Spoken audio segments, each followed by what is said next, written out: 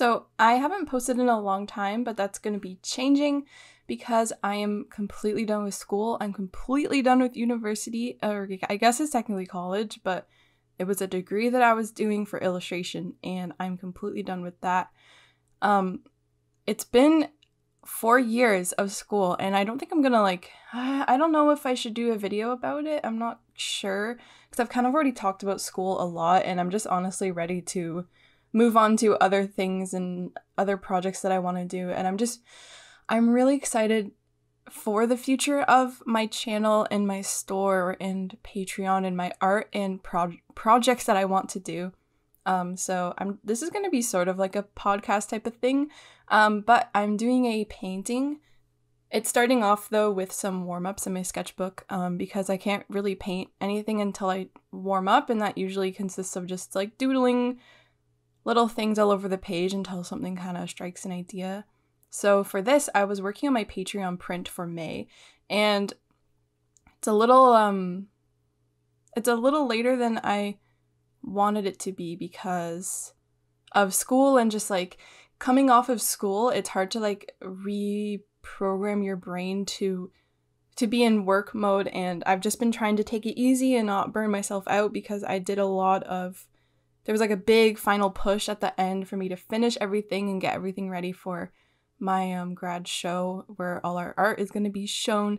And it was a lot of drawing and a lot of focusing, and I've just been taking it easy and playing games and getting work done when I need to. And so the painting that I'm doing in this video is for Patreon, and my Patreon page is the rewards are going to be changing a little bit in the next few months because I'm changing one of the rewards to one of the projects I did in school, which was trading cards for the weather, but different little monsters inspired by weather patterns and weather phenomena, such as like solar eclipse, meteor shower, freezing rain, snow, cloud formations, tornadoes, hurricanes, rain, just like all kinds of stuff like that. Each card will be a different monster that's inspired by the weather, and all the backs are like color coded to mean if it's like a certain type of card. I'm not going to get into it now because they're not ready to be printed and to actually be offered as a reward. The rewards are still the same as they have been for a while, but I'm going to be revamping all that and changing everything, and I'm really excited for what my Patreon will be. And most importantly, YouTube. YouTube is my like main thing. It's where people have found me, and then how they found my other platforms. So I know I have kind of abandoned YouTube over the past year, a combination of being very busy with school and 2020 being a hard year. But it's 2021. I've graduated. I'm pretty much graduated. Yeah, I'm done with all my schoolwork. It's so weird. I'm never going to be in school again. I still haven't wrapped my mind around that, but I'm just coming off of that and tying up loose ends for the next Patreon month. And I have this is one video I'm working on. I have another video in the works, and I want to start posting regularly again. But I'm going to have to see how my stamina is, and just like I don't want to push myself too hard and like get burnt out. And I'm trying to be very, very like gentle with myself with things as I get into my new sort of routine, because I did a lot of work. I'm trying to give myself a bit of a break. And I'm gonna be showing you all my schoolwork probably, especially if you go on Instagram. I'm gonna be posting everything there. JelArts, same username, instagram.com/JelArts. If I'm inactive on YouTube, I'm usually active on Instagram, and Patreon is always an ongoing thing. So the actual print I'm doing, you can see I'm starting to sort of get into sketching the subject of it, which is a fox. I wanted to do something very, very comforting for me to draw, a comfort drawing where I could just experiment with media and just do whatever I felt like drawing, because that's my favorite kind of thing to do. And I'm trying to, be gentle with myself and like, what do I actually want to draw? What is something that will bring me joy to draw? And I figured out I wanted to do a fox in like a big grassy field. I've been wanting to do a grassy field illustration. Like, I know that grass is so easy to draw, but I just wanted to do something colorful and fun, and you'll see how it turns out. It was kind of a struggle. It wasn't really a struggle. It was a process to get there, because whenever I do watercolor, it always looks really messy and unfinished in the beginning, and it lacks contrast, and you're like, is this even gonna like pull together? What is this? This looks bad. And then you start to add outlines and highlights and clean things up, and it starts to look pretty good. And I scanned it and brought it into my iPad. But for now, I'm doing thumbnails, trying to figure out what I wanted it to look like. I kind of took my time with this. I filmed it over the course of a couple days. I'm still not really sure what kinds of videos I want to make. I'm just gonna do whatever I happen to be working on at the time during that week, and just kind of film stuff and just show you what I'm doing. I'm also going to be updating my shop soon, and yeah, I'm gonna have to figure out a schedule that works for me every day, because I think my shop is something that I really want to do, and I have some projects that I want to print. Eventually, there's these like 2 little books that I want to print. One of them is a project I've been doing for school. I want to print that book. It's just like a little zine. And then the other one will be all my journal pages put together in a book, but that's going to take some editing, and I want to draw some stuff to fill the gaps and maybe have some pages of text that sort of expand on things. But text is such a hassle to work with, because I'm always worried that there'll be like typos, and like I have to be my own editor. And yeah, but everything I'm gonna do is just gonna be like self-published, I think, unless opportunities come up. But who knows? I'm at the very beginning of the rest of my like illustration career journey. So yeah, bear with me if videos are like a little sporadic, or I don't know. I'm just gonna see what happens. It's kind of nice to film after not doing it for so long, and not like pressuring myself too hard for like strict deadlines and stuff. But it's good to be back. I think I did post a couple during my break, but if you look at my channel, there's a clear moment where I dropped off. So I hope people actually see this video, but that's alright. It doesn't really matter too much. I just want to get back into the routine and show you stuff. So for this one, I still don't really know how I feel about traditional art. Like, it's really fun, but there just comes a point where I get tired of all the mess and the materials all around my desk, and like I think it's just a space issue. I don't have enough space. Any task I do just takes up so much room, and I have to put everything away before I can do another thing, and it gets really hectic and chaotic, and I just need more space. But that's another chapter that will come later when I actually like get more space to do things. For now, just gonna keep trying to make art, and I'm excited to practice. I've been using my sketchbook more. There's actually a lot of like videos coming. This one, I have a Sketchbox video. I'm gonna be discontinuing Sketchbox, but like I don't know why I'm finding it so hard to like actually cancel it. But I'm not paying though. Like they're sending it to me like to like do videos on the boxes, and I filmed like 3 boxes all in one video, and I just need to draw with them, and then that's a video. There's gonna be a sketchbook tour.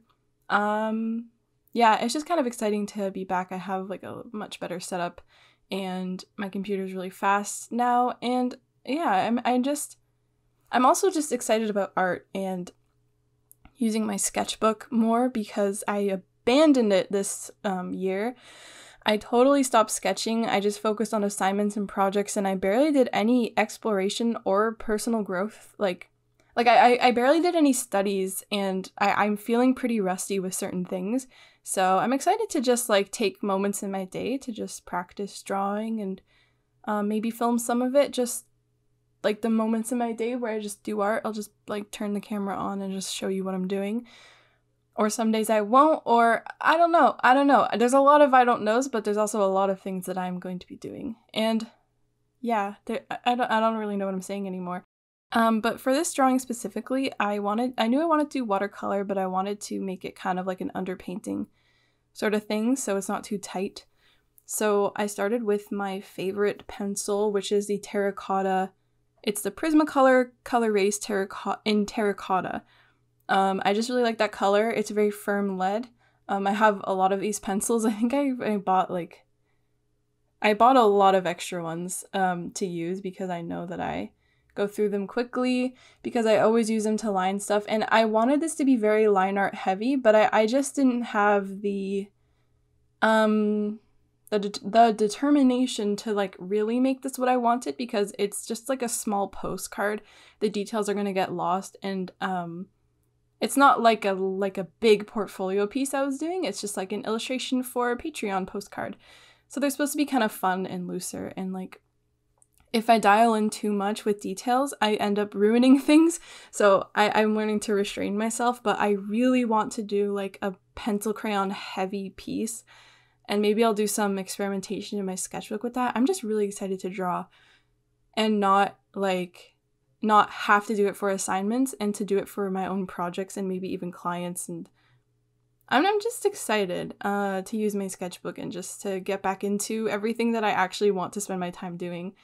And don't get me wrong, school was good. Like, of course there's aspects of school that you don't like electives that you have to take and classes that you don't really want to be doing because it's not really your area of focus and you'd rather like expend your time elsewhere. But overall, school was good. I learned a lot. It was a really positive experience overall. So yeah, school, like, I think I learned a lot in school. Okay, I definitely learned a lot in school, and I think it's only the beginning of what I'm going to learn because, like, you know, I'm still really young. I have, like, my whole artist journey ahead of me, and I'm excited to see where it goes because I'm finding myself sort of getting closer to what I want my art to look like. And I think it's always like that. I don't think you ever really get there, and that's what's exciting because you're always, like, experimenting and trying to find exactly what it is you want to do, and then every once in a while you'll draw something where you're like, this is it, this is like exactly what I was going for. And yeah, when you do art for assignments, it's a little bit soul-sucking after a while because you're just like, it's like a chore, you know, it's like a job, you're just doing it over and over. And of course, like, art is my job, and usually like 80% of the time it's just like work. I just have to like kind of make myself do it.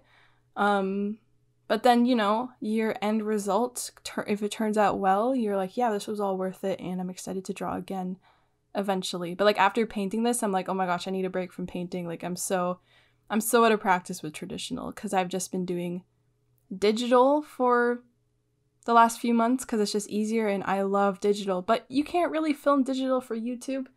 It's just not as interesting, but I can film my sketchbook, and that's always traditional, and I love my sketchbook. I want to get back into it, but I've never been one to do really, really nice sketchbook pages. I've always used my sketchbook as like a dumping zone for just anything, and I think that's what's cool because some people only show their like really, really good art, and that's fine. Like, you don't have to show your bad art. Like, I don't expect anyone to, but my sketchbooks, I just like show anything, and like sometimes it looks quite bad, but that's all part of the process because it's not realistic for everything you do to be good. Because you're not really like trying to make it look good in a sketchbook, you're trying to figure stuff out. So yeah, those are my thoughts about sketchbooks, I guess. But right now I'm just excited for the future and for my projects mostly, and YouTube will just be where I just draw and share my thoughts about stuff.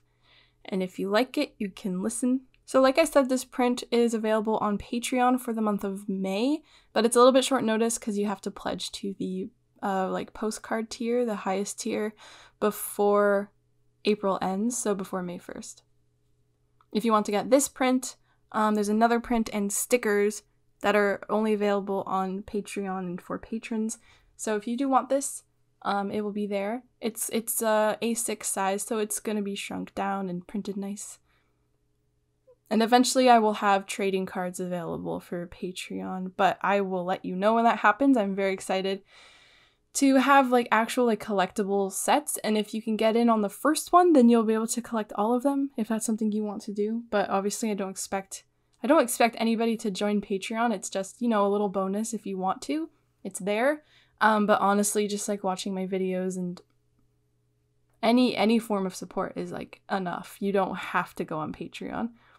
And yeah, I like to keep Patreon sort of limited to like extra sketches, There's a podcast, physical rewards, sketchbook pages, project updates, and then all the videos stay on YouTube because I don't really do bonus videos on Patreon.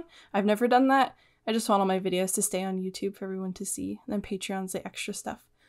And then when I finished painting this, I scanned it and brought it into my iPad, painted over it with some, I think I used the Max Pack gouache brushes mixed with some Dina brushes and some of my own brushes that I modified the settings. And people always ask me what brushes I use, and like I can't even tell you one specific thing because I use a lot of different brushes. I'm still figuring out. I just use a different brush depending on what it is I want to achieve. There's no like set routine for my art. I just kind of change it a lot. But yeah, it was a lot of fun painting this. There's always like that stressful moment, like I said, where it's just watercolor and you're like, this looks bad because of the way I use it. I'm not like extremely proficient with watercolor. It's difficult. Watercolor is not easy. I use it more of as an underpainting and a quick way to get like loose color down on the page. I really hope you enjoyed this video. I will be back with another video, not in a couple months, probably in like a week or so or more. But yeah, check out my Instagram and Patreon, like I said, just if you want to see more stuff or support me further. My shop will be open eventually, and I'll have more projects there. But for now, thanks for watching, and I'll see you in my next video.